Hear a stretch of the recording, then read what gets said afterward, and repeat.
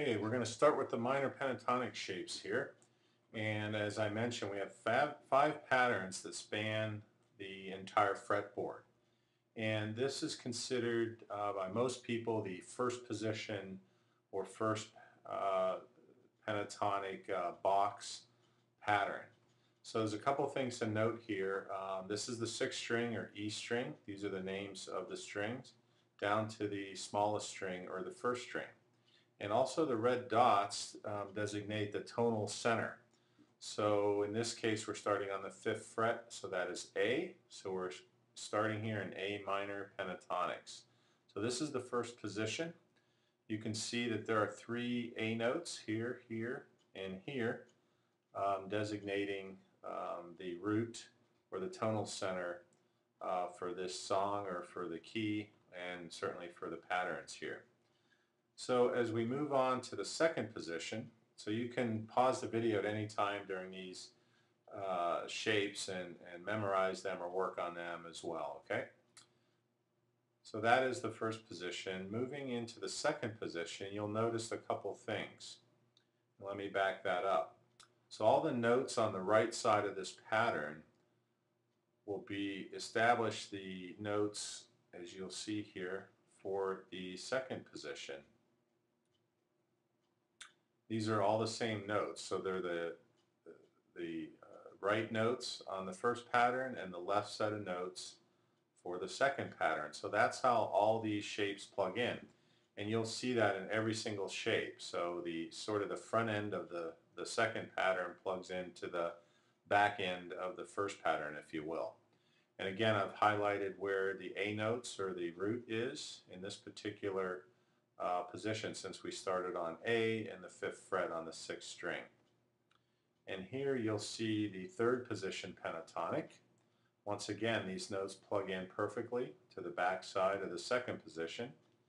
So this is the third position pentatonic, and we move on to the fourth position. Likewise, you will see how they plug and fit together.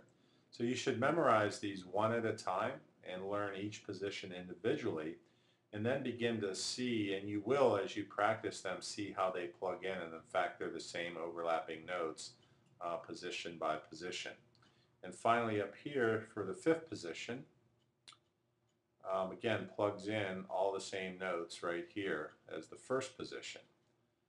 So we could continue on down the fretboard. This is the 12th fret here, and this is 15 obviously, and it continues on down. So this position actually fits on down here at the further end of the neck, and it keeps going until you run out of the neck. So those are the 5 positions. Another thing that I did is, now a lot of times people will show you all these notes and they'll be the same color. So now that they're all on the fretboard together in all these different colors, they don't really make a lot of sense. That's why I showed them to you one at a time, and also how they plug in. But as I pulled them off into the white space here, I thought this was interesting, so I left it in here. Is that, again, with no strings and no frets, I show you the first position, and you get a nice visual feel for the pattern, which is where you want to get to. You don't want to just learn the patterns, you want to actually visualize it. And as you visualize it, you'll be able to see it easier on the fretboard and use it accordingly. And also, with all these different colored notes, you can see the above pattern right here where this fits in the context of all the other notes. Likewise, this is the second position. It gives you a nice visual of the layout of that position. Here is the third. And again, you can pause the video and study these or practice these one at a time. There's the fourth position. Also in the right, in the info section, I've provided 2 links, one to the pentatonic shape, so if you want to go to that link and print it out, if you're not always in front of your computer, you can print out the shapes and study them. But I think I would start on the video here first, as this is sort of a unique way to present this material, but I provide a printed copy for your convenience. And then finally, the fifth position, pulled off into the white space here, and you can see those relationships. So there's no way getting around just memorizing these shapes. You have to memorize them one at a time. Once you've memorized 5, you should play them to a metronome or put on an A minor backing track and practice them over a backing track so you begin to feel for where the notes are and what notes sound good where.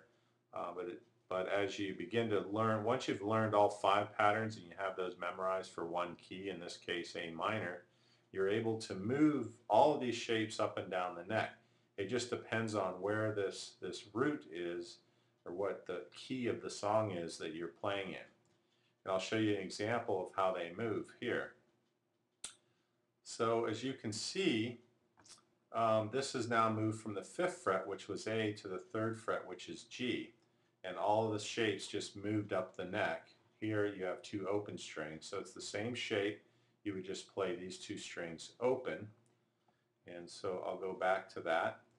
Here, again, you have all the shapes and patterns on the 5th fret. This is for A minor. If we wanted to play it in G minor, all of those shapes just move up 2 frets in this case. But you can start this note anywhere on the fretboard, anywhere on this 6th string. And so now you know these 5 patterns and they apply to all 12 keys on the fretboard. Okay? So now moving on to the modes. Similar to the pentatonics, there are 5 patterns. There's actually 7 modes, but in 2 of the patterns you get 2 modes each. So just all you have to do is learn 5 patterns. Similar to the pentatonics as well, you'll see that they all plug in together to create kind of a continuous scale across the fretboard, and they're also movable. So you can start on any note and move it up and down the fretboard, and all the patterns remain the same. Their relative position just changes. So let me put on the first scale here, which is, this is where you get 2 for 1. So we start here on Ionian, actually. In this case, that's the 8th fret, so that is C major.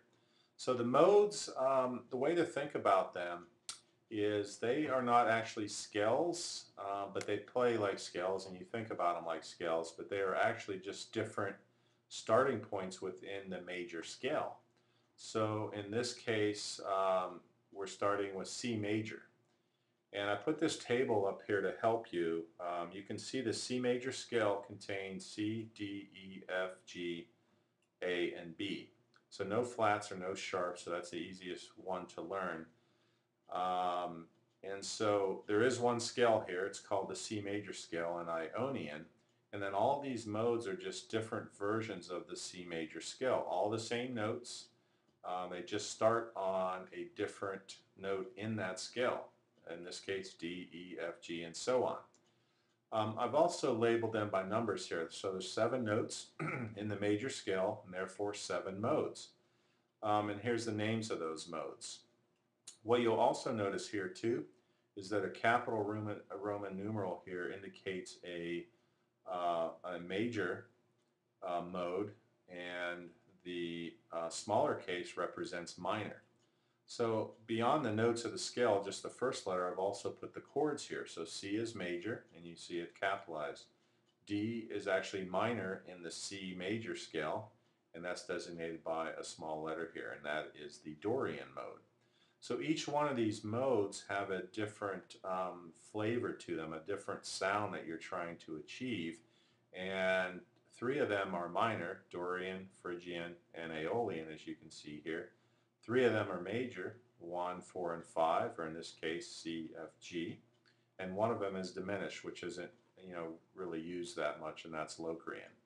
So back to the chart here. So once again, there's no other way than to just brutally memorize these patterns, and it really won't take that long, maybe a couple days, and then you can keep practicing the scales to a metronome or to a song, and you'll get better and better, and you'll begin to visualize it over the neck here, which is the goal. So this is the Ionian and Locrian.